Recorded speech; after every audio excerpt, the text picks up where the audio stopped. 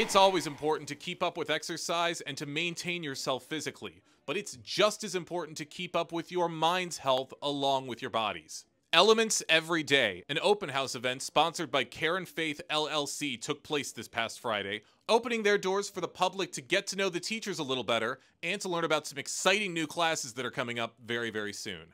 It's an open house to invite the community and introduce them to our space, our teachers, our classes that are all geared for wellness, both physically, mentally, and overall. There are yoga classes that are geared for anyone seeking a quiet, small space.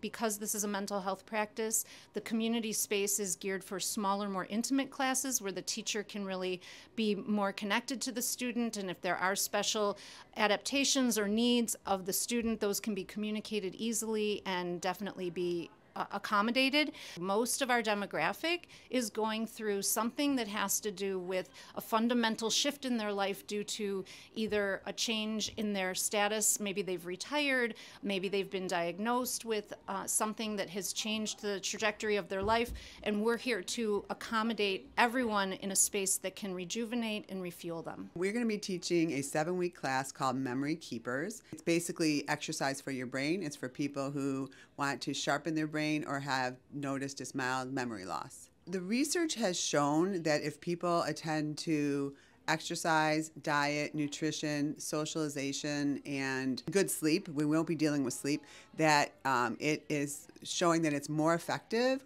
or at least as effective as the new dementia medications. So I got very excited when I came across this class that addresses all that within 1 hour. And you do it for 7 weeks, and hopefully people will continue into 14 weeks of doing these classes, where within each class we do 10 minutes of each of those activities. How important would you say yoga is overall to people's mental health and their well-being? The body keeps the score. What that means is that all of this is interconnected. Our mental and physical health is interconnected, and a primary theme throughout the work that I do every day in the conversations that I'm in with my clients is loneliness and people feeling as if they are the only ones going through their experience, which for them they are, because each person is unique. However, in the greater scope of things, we're all on a journey. This is a space to come together, to move your body, channel your energy into different places through that movement, which ultimately releases a lot of the tension and the stress in the body.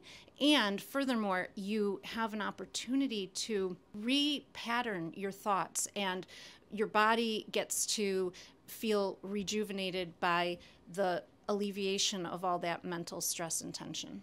It's teachers like these that will make everyone feel welcome and will help put your body and mind on the path to success. For Civic Center TV, I'm Jake Schaf.